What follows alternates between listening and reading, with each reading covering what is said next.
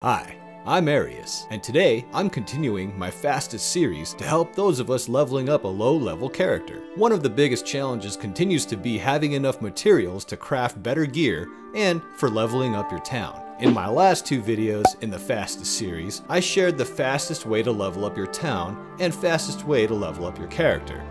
While many found those two videos helpful, my fellow warrior, Babalu, mentioned that the Abyss is a good way to grind for gold, experience, materials, wooden, and gold chests. So if you found that the methods in the previous video, fastest max character level, were too slow or easy, then you'll be happy to know that there's a faster way to do it that requires a bit more work. Basically, don't try this if you're not too comfortable with the game yet, as it may prove to be more frustrating than fun. But by all means, if you're ready for the advanced level grind, keep watching.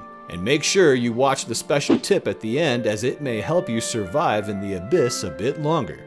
Also, don't forget to show some love to that like button, so this video gets out to more people to show them just how cool this game is and just how rad all of you are as a community. So here we go. First things first. Before we go into the Abyss, we gotta prepare. Craft a set of the highest tier gear you can, all health. Next, craft one extra piece of gear with one of each elemental resistance. I ended up just making a chest piece of each: fire, shock, frost, and poison, while also having a full health set. Next, craft a weapon for each element if you don't already have one. Use the highest tier weapon you can craft or have enough materials for. Keep in mind, sometimes as a low-level player in a big guild with many players, some of their shops may have a weapon you can use that's the highest tier, already crafted, and it will only cost gold. For me, it's worth it because I spend more time in arena than anywhere else, so I end up having more gold than I really need. It's always materials that I have problems with.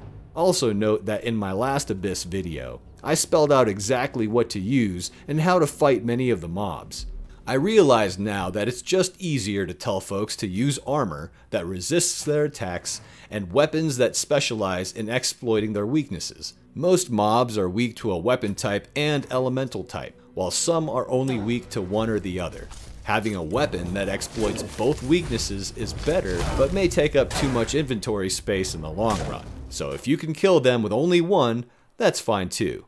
Now that we got our gear, let's get to it. Once you're in, note that mobs on each floor will more than likely do the same damage and be weak to the same element. Just pay attention when you engage, because this isn't always true, and the icon above them will tell you what to exploit. Knowing your enemies will help you to prepare for your armor as well. Dremoras do fire damage, wisps do ice, storm atros do shock damage. It's not hard to learn their attack types and how to defend against it.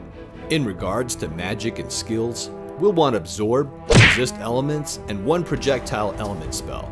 Ice Spike, Fireball, and Lightning Bolt are great examples. Stamina skills, you'll need Adrenaline Dodge and your choice of two others depending on your playstyle. The fight will be all about mitigating as much damage while doing as much damage as possible. I'll open with a guard if they swing so I can stun them with my high block. Then, use that time to either cast Resist Elements if it's a mage, or Absorb if it's a warrior. Then I'll launch into my offense, which consists of always a manual strike going for crit, followed by a strong damaging type. In my case, I use Skull Crush, or the piercing damage. Then, use other skills as they become available, taking care not to stun yourself and also consideration of the situation that you're in. Use the dodge to avoid their strong damaging attack. If all goes well, they should be dead without taking too much damage. Try to keep repeating the same process. The more health you have after every fight, the better chances you have to survive longer in the Abyss and get that gold chest. Once you do, start over and do it again. Keep doing this and you'll end up with a lot of experience, a lot of mats, a lot of gold, and a lot of gold chests. Neat. But that's not all. If you stayed up until now, you'll be delighted to know that I have a special tip for you. How do you regenerate your health in the Abyss when there's no food? Well, we're already using Adrenaline Dodge and Absorb.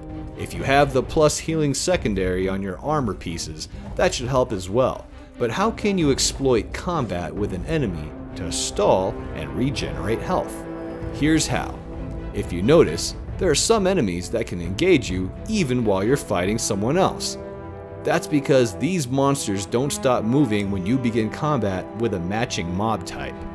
For example, if you've ever fought a wisp, you'll know how annoying it is to fight 3 or 4 of them at the same time.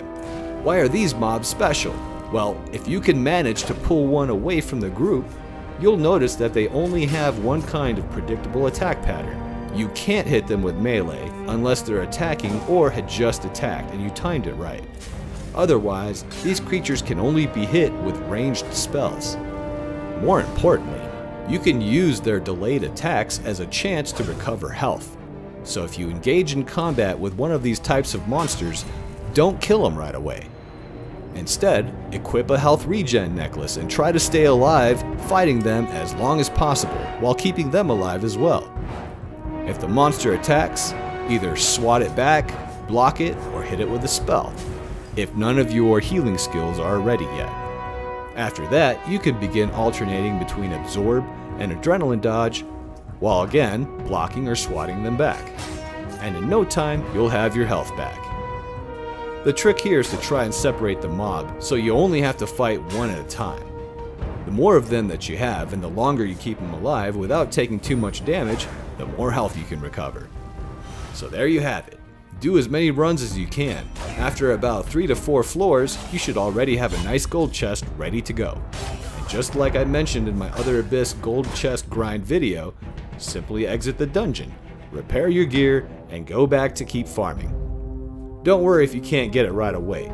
Find what works best for your playstyle. If you need to craft another piece of armor with resistance to that element you keep dying to, that's okay too. Sometimes one piece of elemental resistance just isn't enough. So keep playing around with it and come up with your own build to suit your style. My name is Arius and I play games. Cheers!